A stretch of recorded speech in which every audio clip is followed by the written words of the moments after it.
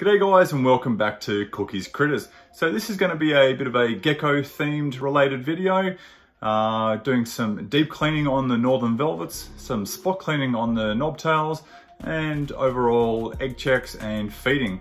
So guys, if you haven't already, please like this video, subscribe to the channel, turn on those post notifications, and we'll see you shortly.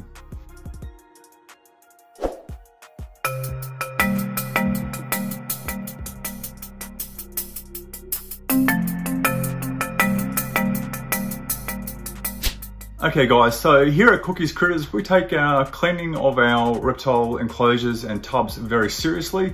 Because of the volumes that we keep here, we like to stagger it along the way. So every animal does have a daily, a weekly and a monthly cleaning routine. And we like to stagger that from week to week. So that way the burden, the workload of the deep cleans isn't just mounted on one day. So today's video is going to be cycling around the Northern Velvet Geckos.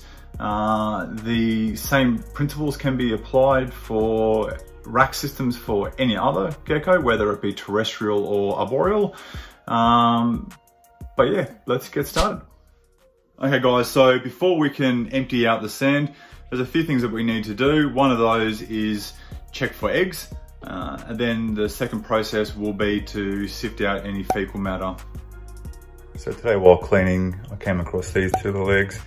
It's from a Northern Velvet Gecko. So next we spray all the tubs, hides and decorations with F10. Now depending on the dilution ratio that you're using will vary the contact time and the effectiveness of the disinfectant. So now we've filled this tub with the old sand with water. The purpose for this is to get rid of any excess fecal matter, shed skin, and generally dirty sediment water. 1 hour later. So depending on the contact time required, and in this case we've allowed 1 hour, the tubs are thoroughly scrubbed, rinsed and allowed to dry before we bring them back inside and reuse them for the next geckos. Once we've thoroughly cleaned the sand, we lay it out on a tarp in direct sunlight. This way the sun will dry it and hopefully kill off any of the excess bacteria. So right now the tubs are being refilled with sand and 2 hides each. All the geckos are being checked for overall health, and the females in particular are being inspected to see if they're gravid.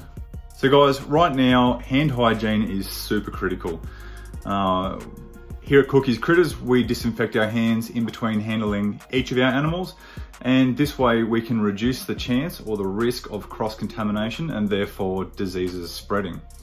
So finally, we want to make sure that our geckos are adequately fed before we return them back to their racking position. So guys, I've taken the opportunity here to quickly go through the smooth knobtails and the wheeleri, just have a quick egg check, spot clean, and give them a feed as well. So while cleaning today, I came across these two little pearlers. This is from a Nephrus wheeleri, so a banded knobtail gecko. Both being candled, both fertile.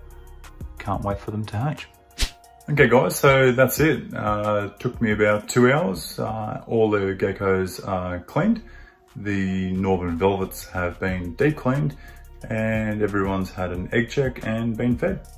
So guys, hope you enjoyed the video today. If you did, please smash that like button, subscribe to this channel, turn on those post notifications, and as always guys, if you've got them, keep your beard treated and your beardies heated.